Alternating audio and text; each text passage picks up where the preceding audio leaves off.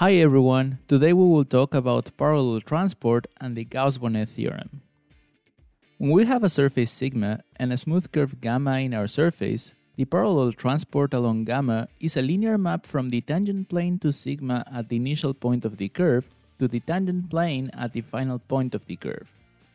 It is obtained by sliding such tangent plane along the curve with as little rotation as possible. It is defined as follows. Let P and Q be the initial and final points of gamma, and take a vector W0 in Tp sigma. We would like to construct a vector field W along gamma that starts at W0 and its covariant derivative along gamma is 0. We then define P gamma of W0 to be W evaluated at the final time. It turns out such vector field exists and is unique. To see this, assume the curve gamma is covered by a coordinate chart. This allows us to write W as a linear combination of SU and SV. Then, the condition of W having 0 covariant derivative along gamma becomes a linear first-order ordinary differential equation with smooth coefficients. By the classic theory of such equations, the desired vector field W exists and is unique. In the case the curve gamma is not covered by a single coordinate chart, we can break it into pieces in such a way that each piece is covered by a coordinate chart and consider the parallel transport along each piece separately, proving the proposition in general. Notice that this trick also allows us to define parallel transport along curves that are only piecewise smooth. A vector field like the one constructed in this proposition is called parallel. Next thing we prove is that the parallel transport is an isometry. This proof turns out to be extremely simple. Take W0 in Tp sigma and consider the parallel vector field W that begins at W0. By the product rule, the derivative of its length squared is given by 2 times the dot product between W and its derivative W prime. Since the covariant derivative of W is 0, this means that W prime is perpendicular to the surface, in particular perpendicular to W, meaning that this dot product is 0. This computation implies that the length of W is independent of time, implying that the parallel transport is an isometry. In particular, if gamma is a closed curve, the parallel transport along gamma is a rotation of the plane tangent to sigma at the base point of gamma. We now deal with the problem of computing the angle of such rotation. Recall that the geodesic curvature of a smooth unit speed curve gamma in a surface is defined by the following formula measuring how much is the curve bending. Positive where it is bending left and negative where it is bending right. With this, we define the total geodesic curvature of gamma to be the integral of this quantity. Just like we did with total sine curvature in lesson 7, we can also define the total geodesic curvature of a piecewise smooth curve as the sum of the total geodesic curvatures of the smooth pieces plus the angles of rotation at the corners, counted with positive sign when the curve turns left and with negative sign when the curve turns right. In case gamma is closed, we then also include the angle at the base point. It turns out that for a piecewise smooth curve gamma on a surface sigma, the parallel transport along gamma is precisely the clockwise rotation by angle the total geodesic curvature of gamma. To prove this, first assume the closed curve gamma is a concatenation of geodesics. Let x be the parallel vector field along gamma with x of a equals gamma prime. Since parallel transport is an isometry, the signed angle from gamma prime to x is constant along the smooth pieces, and at each corner it changes by an amount equal to minus the angle of rotation at such corner. Summing over all corners, x of b, which is the parallel transport of x of a, is obtained as a clockwise rotation by angle psi of gamma prime at a, which equals x of a. This proves the proposition in the case when gamma is a concatenation of geodesics. Now assume gamma is a closed smooth curve and again let x be the parallel vector field with x of a the initial velocity of gamma. Also consider y the counterclockwise rotation of x by 90 degrees. Notice that y also has 0 covariant derivative and it is given by n cross x where n is the normal vector field. Then we write gamma prime as a linear combination of x and y. As gamma is parametrized by arc length, Gamma prime has length 1 and it can be written as cos of theta times x plus sine of theta times y for some smooth function theta defined on the interval AB with theta of A equals 0. We claim that the geodesic curvature is given by theta prime. This is a very simple computation. First, we notice that n cross gamma prime equals cos of theta times y minus sine of theta times x. Also, using the product rule a couple of times, gamma prime prime is given by cos of theta times x prime plus sine of theta times y prime plus cos of theta y minus sine of theta x multiplied by theta prime. Here's where we use the fact that both x and y have zero covariant derivative, meaning that x prime and y prime are both perpendicular to sigma, so perpendicular to both x and y. Simplifying the dot product, the geodesic curvature is theta prime. Integrating this, we conclude that the total geodesic curvature equals theta of b. Then we notice that at final time, big gamma of the initial velocity is a clockwise rotation of the initial velocity by angle theta of b, finishing the proof of the proposition when gamma is a closed smooth curve. The general case when gamma is a piecewise smooth curve is obtained by a combination of the two cases we considered, and I leave it to you as an exercise. Now we are ready to talk about the Gauss-Bonnet formula.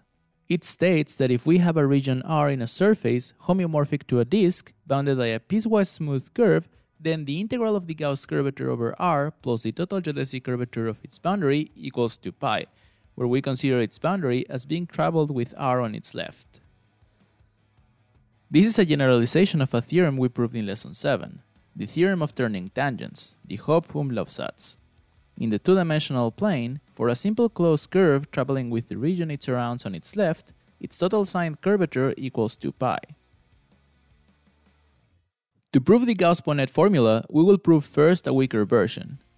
This lemma says that the expression on the left-hand side of the Gauss-Bonnet formula is a multiple of 2 pi. Our plan is as follows.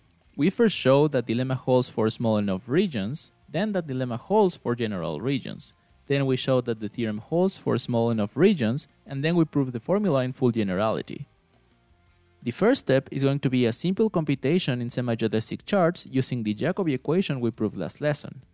The third step is obtained by deforming a curved region into a flat one to which we can apply the Umlaufsatz, and finally, the second and fourth steps consist of simple patching arguments.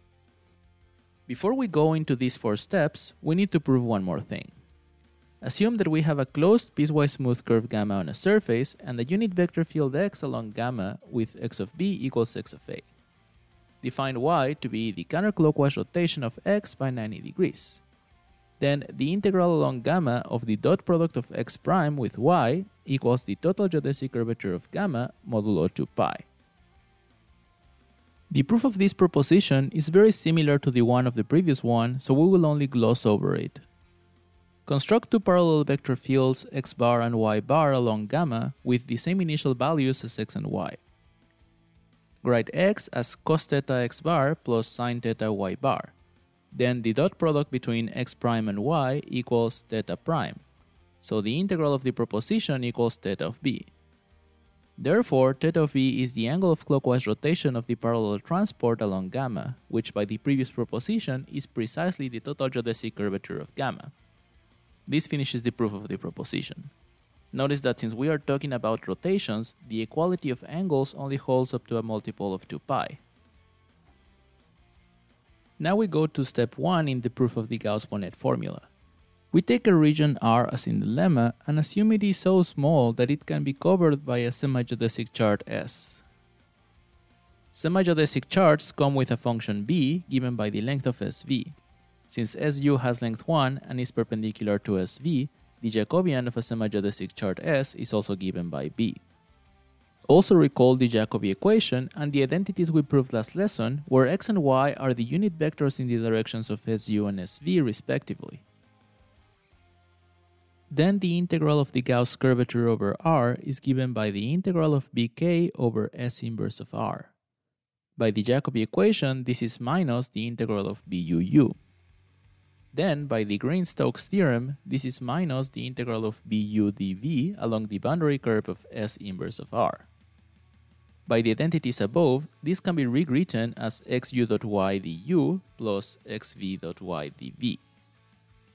By the previous proposition, this equals the total geodesic curvature of gamma modulo 2 pi, concluding step 1. Now we move on to step 2. For this purpose, for a region R as in the theorem, we denote by Gb of R the expression in the left-hand side of the Gauss-Bonnet formula minus 2 pi. We have proven in step 1 that if R is covered by a semi-geodesic chart, then Gb of R is 0 modulo 2 pi. Next thing we show is that if R can be separated into two regions R1 and R2 by cutting along a simple arc alpha, then Gb of R equals Gb of R1 plus Gb of R2.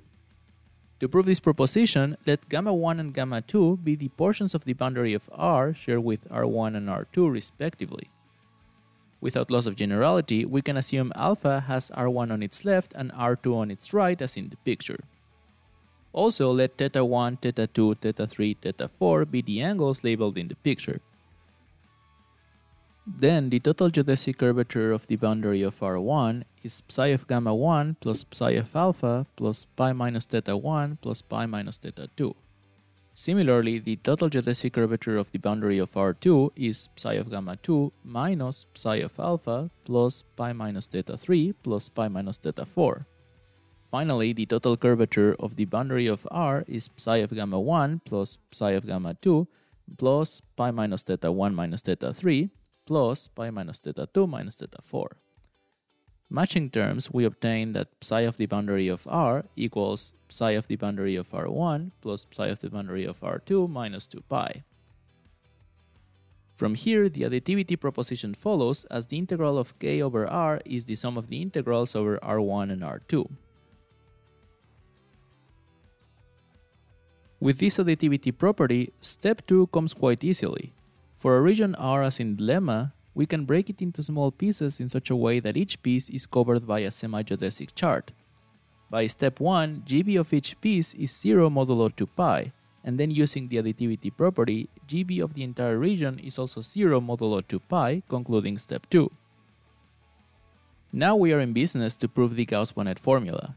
First, assume the region R is contained in a portion of the surface that is the graph of a smooth function with respect to a suitable coordinate system. In that situation, we can deform our region R into a flat region. Throughout this deformation, Gb doesn't change, because if it did, it would do so continuously. But by step 2, we know it only could change by a multiple of 2 pi. This means that Gb of the original region equals Gb of the deformed region, which is flat. Then, by the Hopf-Umlaufsatz, this quantity is 0. This concludes the proof of step 3. The final step is done by combining step 3 with the additivity property. For any region R, we break it into small pieces so that each piece is contained in a portion of sigma where step 3 holds, and in such a way that we can recover R by assembling the pieces one by one in such a way that the additivity property holds. Notice that for these, we actually need the region R to be homeomorphic to a disk. In each piece, Gb equals 0 by step 3, and then by the additivity property, Gb of R equals 0. This finishes the proof of the Gauss-Bonnet formula. A popular special case is when the region R is a triangle with geodesic sides. In that case, the geodesic curvature of its boundary is 3 pi minus the sum of its internal angles.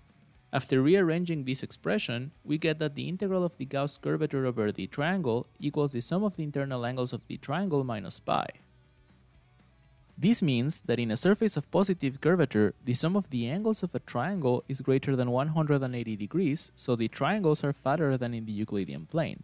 And similarly, in a surface of negative curvature, the sum of the angles of a triangle is less than 180 degrees, so the triangles are thinner than in the Euclidean plane. With the Gauss-Bonnet formula, we can easily prove the Gauss-Bonnet theorem. This theorem states that for a closed surface sigma, the integral of the Gauss curvature over sigma equals 2 pi times the Euler characteristic of sigma. Recall that the Euler characteristic is the quantity given by the number of vertices minus the number of edges plus the number of faces we obtain when we triangulate the surface.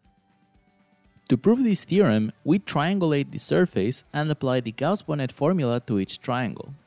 We then rearrange the terms and notice that the integral of k over the entire surface is the sum of the integrals of k over all triangles. In this expression, there is only one mysterious term, the one containing the total geodesic curvatures. We claim that this term equals 2 pi times E minus V. Notice that if this claim is true, we can finish the proof of the theorem by plugging it in the above expression, so we are left to prove this claim.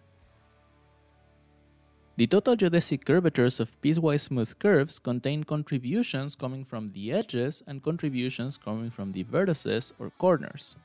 However, in this sum, each edge of the triangulation is traveled once in each direction, so the contributions coming from this edge cancel each other.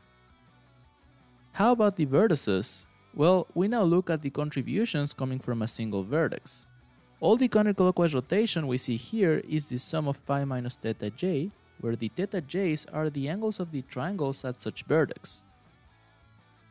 Since the sum of the theta j's is 2 pi, this can be rewritten as pi times the number of faces adjacent to this vertex minus 2 pi.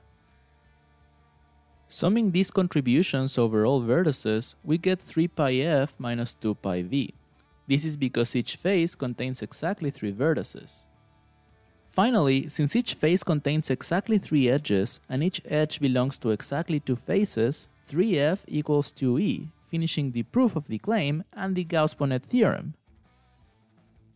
This was a long lesson, but I hope you enjoyed it. Only one more to go, and see you next time.